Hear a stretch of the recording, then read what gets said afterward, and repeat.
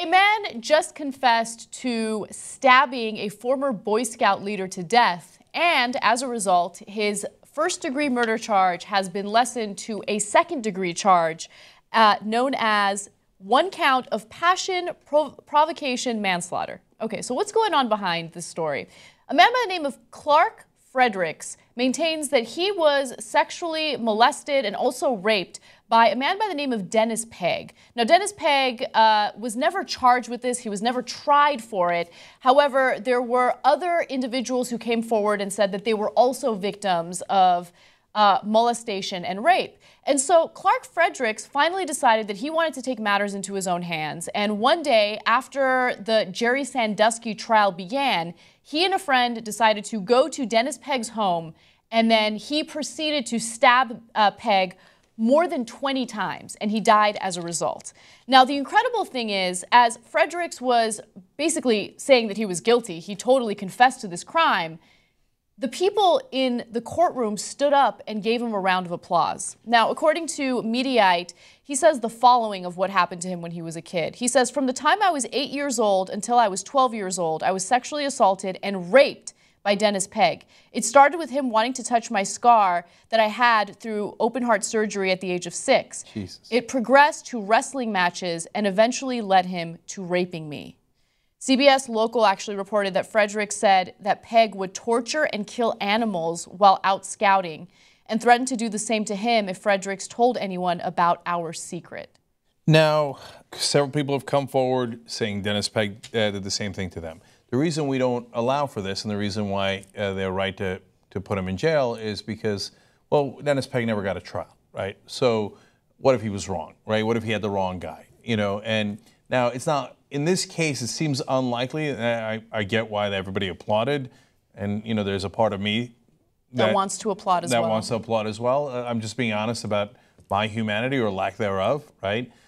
But we can't have it. But at the same time, I think that they were probably right to drop it to manslaughter. And the statute of limitations had run on Pegg's crimes. Yeah. So they couldn't have charged him anyway. So authorities found child pornography in Pegg's home. Again, there was another person who came forward who said, look, I was a victim of the exact same thing. Is it likely that he had committed these crimes? Yes. But it's important to go through the justice system, as flawed as it is, to ensure that someone is guilty. And it's up to us to allow the justice system to decide what that punishment should be. Now, Clark Fredericks is going to serve somewhere between 5 to 10 years in prison for what happened.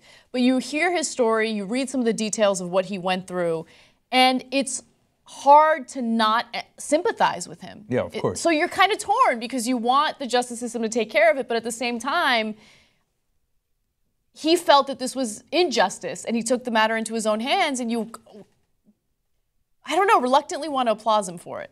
Yeah, and that's literally what happened. As Anna alluded to earlier, when the prosecutors lowered the charges, the courtroom, according to the reporters, erupted in applause. Yeah, let me give you the exact statement. When Clark Fredericks pled guilty on Wednesday for the death of Dennis Pegg, the prosecutors not only dropped first-degree murder charge in favor of manslaughter, but the courtroom erupted into applause as he was led away.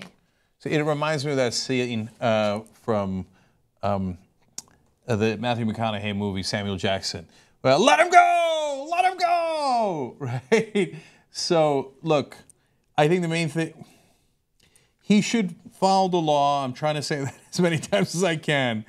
But if I had done that, I'm not sure I would have confessed. Interesting. So you wouldn't have confessed to stabbing this man to death? But it was part of a plea deal. He was facing a first-degree murder charge, which he was going to be guilty of. I wouldn't have driven with anybody else. You wouldn't have found the knife. Let's not give people in the audience any ideas of how to properly kill someone and not get caught with it. Okay.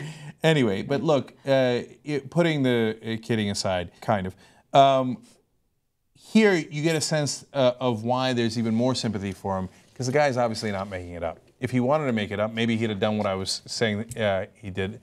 I would have done there. Like, you know, like he would have tried to hide it, etc. No, he came out and said, look, I did it. It was me, and I did it because of this, right? There's no other fact pattern that's been proposed here in the press or by the authorities as to, no, actually Pegg had, you know, slept with his wife. No, there's nothing like that, right?